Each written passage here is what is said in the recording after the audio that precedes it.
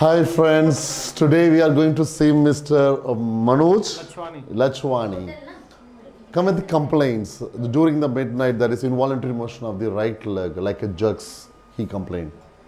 Until date, nobody is diagnosed what is the problem.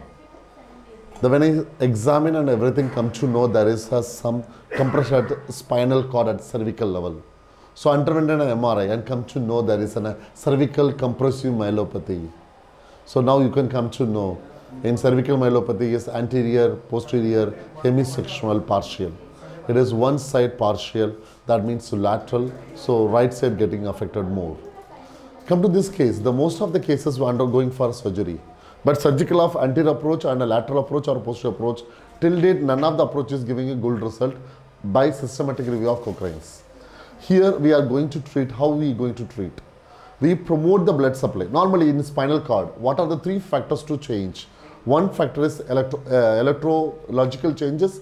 Second is active participation of the patient, that called actively work with the task-oriented exercise. And the third one is called pharmacological.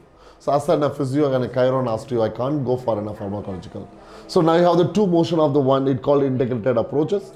I'm going to align the cervical spine along with surface spinal stimulation. It was invented by Van in 2000. It worked amazingly with the spastic problem. So we are going to treat him in a two way. One is promote the blood supply at the spinal cord through class 4 laser and increase the excitation and control by surface spinal stimulation. And a third one is alignment of the neck. So here, how to align the neck? Is a compressive myelopathy as per the international norms, it's a red flag. But in a control work with the precautionary, we can make a red flag to yellow flag. So for him, today I make in a neck position how much is. So I align and check it his position very nicely. The level is C5, C6? Right. So now I am going to just align. There is a C5 vertebra at the left side in a control without thrust, in a gentle and thrust. Fantastically we did. So what I did increase the canal diameter and with the flexion and rotational, and I maintain the neck in the neutral position to thrust, it will be the safest one. It will not affect even vertebral artery. So now we have to check how much the excitation of the knee hammer.